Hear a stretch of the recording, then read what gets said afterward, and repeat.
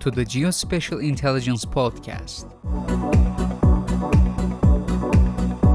My name is Aybar Söztuna and I'm the founder and CEO of Geospatial Intelligence Institute and Master of Science in Geospatial Intelligence candidate at the Johns Hopkins University.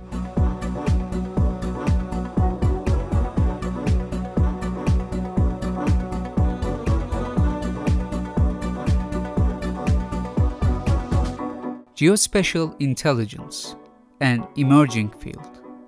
We'll be talking everything about it.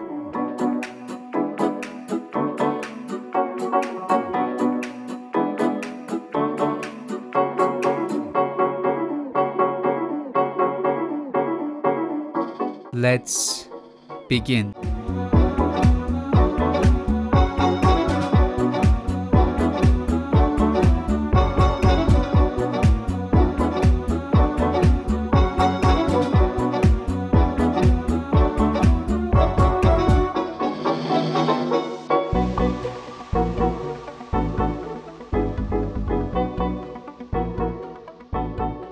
Geospatial term was first used in the early 1990s, derived from geospatial.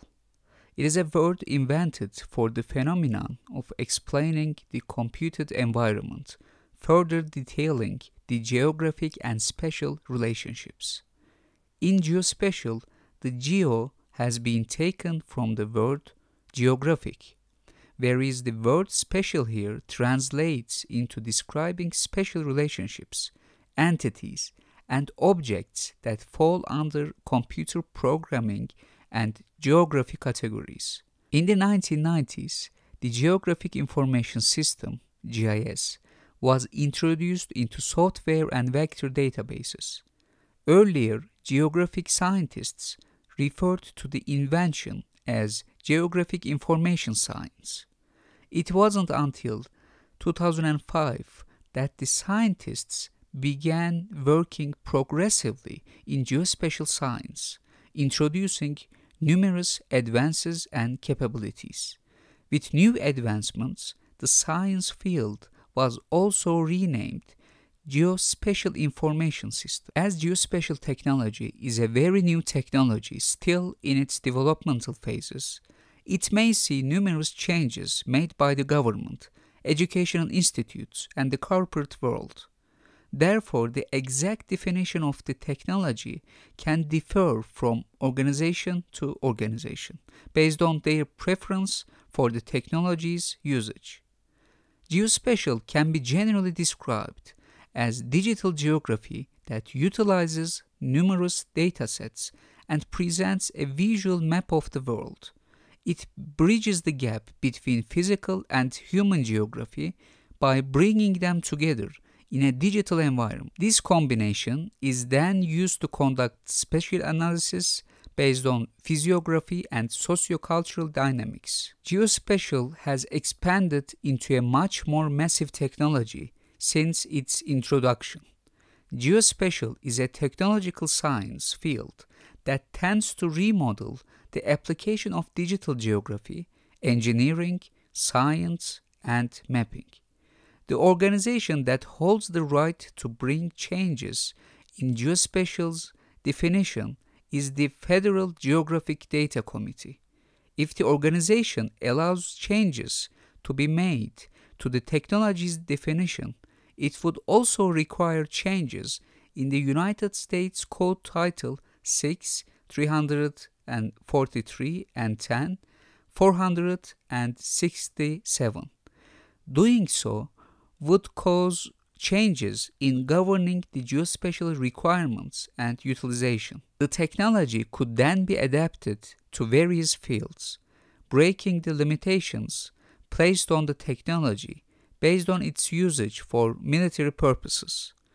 This allowance of the technology's usage in different fields would lead the users to organize their own ontology when they integrate data retrieved through geospatial means. The United States Department of Defense incorporated mapping technology for national security in 1972. It was the year when the Defense Mapping Agency was introduced into the Department of Defense on the 1st of July 1972. The main purpose behind doing so was to merge mapping, charting, and geodesy. The Defense Mapping Agency emerged into the Department of Defense on 1st of July 1972 to increase efficiencies and economies by bringing the mapping, charting, and geodesy (MC&G) activities into a single organization. The newly established organization was now responsible for retrieving Air Force's Aeronautical Chart and Information Center operations alongside the United States Naval Hydrographic Office's charting services, Army map services, and oceanography. Initially, the N.I.M.A was responsible for providing MC&G support to the Secretary of Defense, the Joint Chiefs of Staff, the military departments, and other Department of Defense components. The provision of support from the N.I.M.A included the production of maps and charts and their global distribution. The positioning and digital data were also included for strategic military operations. The N.I.M.A was further merged into N.I.M.A, which is National Imagery and Mapping Agency, in October 1996. National Imagery and Mapping Agency was established to bring the United States efficient imagery capabilities and geospatial technology into a unified agency. This merging of two different but interrelated fields was done on the 1st of October 1996. N.I.M.A faced numerous difficulties retrieving data using geospatial means such as Desert Storms and Operations Desert Shield.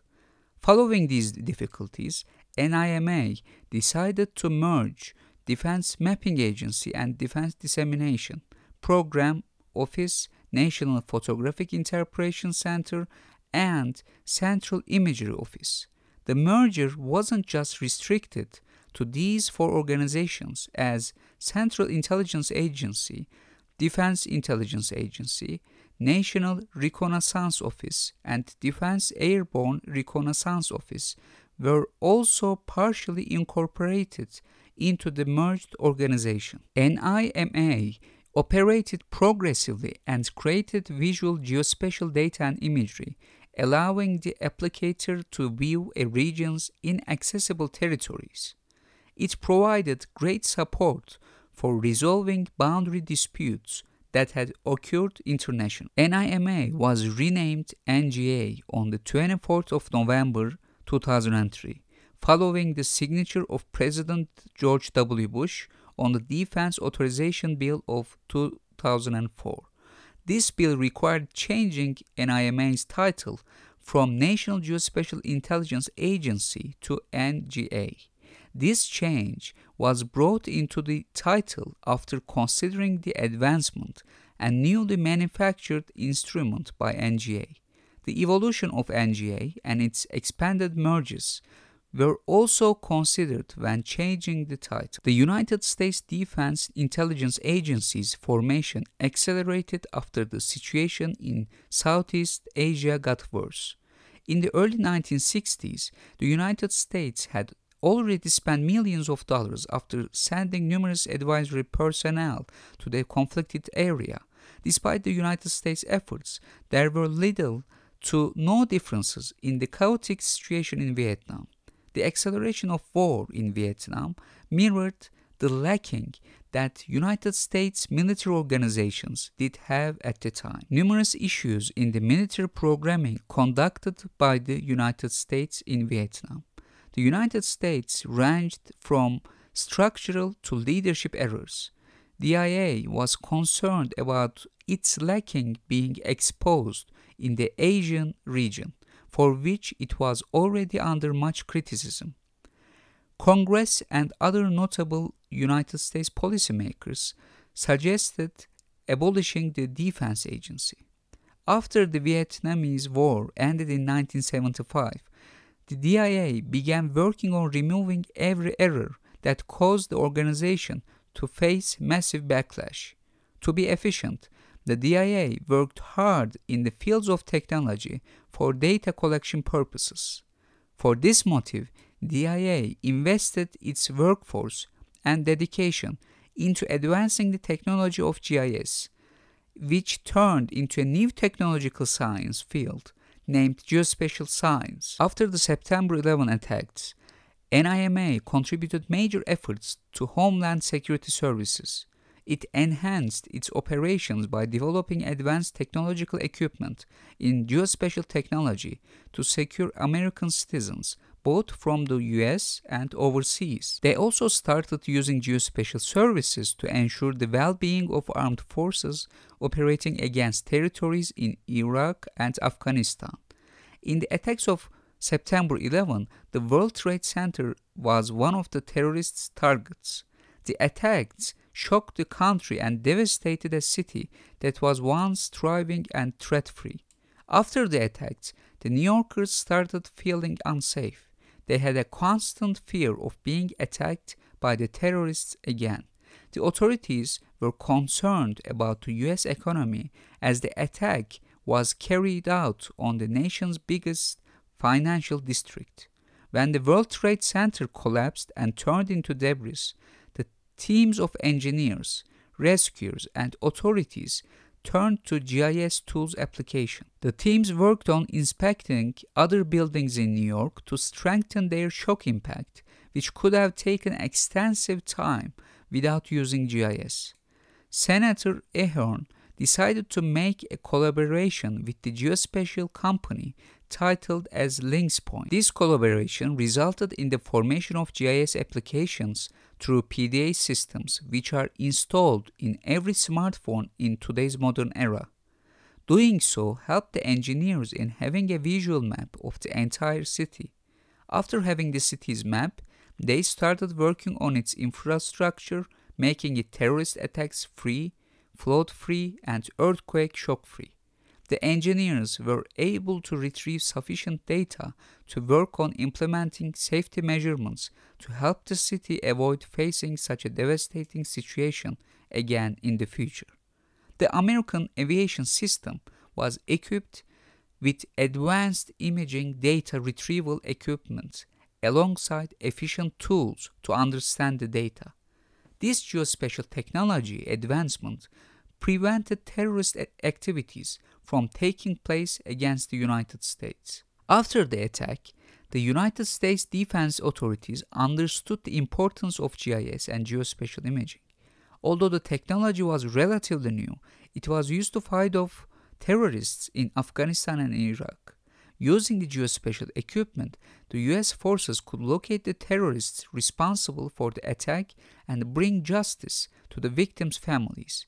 This was when the advancement in geospatial technology was at its peak, with its application in Iraq's freedom war and war against the terrorists in Afghanistan. It helped the United States forces to locate where the terrorists were hiding and to attack the terrorists before being attacked by them. Geospatial imaging didn't only help map out the terrorist locations, but it also helped locate the injured and provide help to the areas desperately in need of help.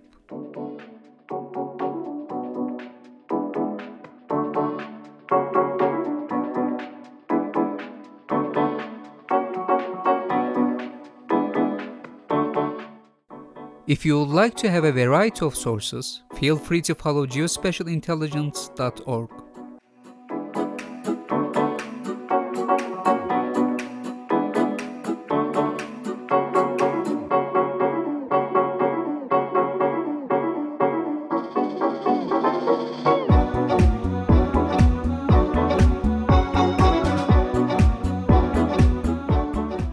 My name is Aybars Öztuna, and this is the Geospatial Intelligence Podcast.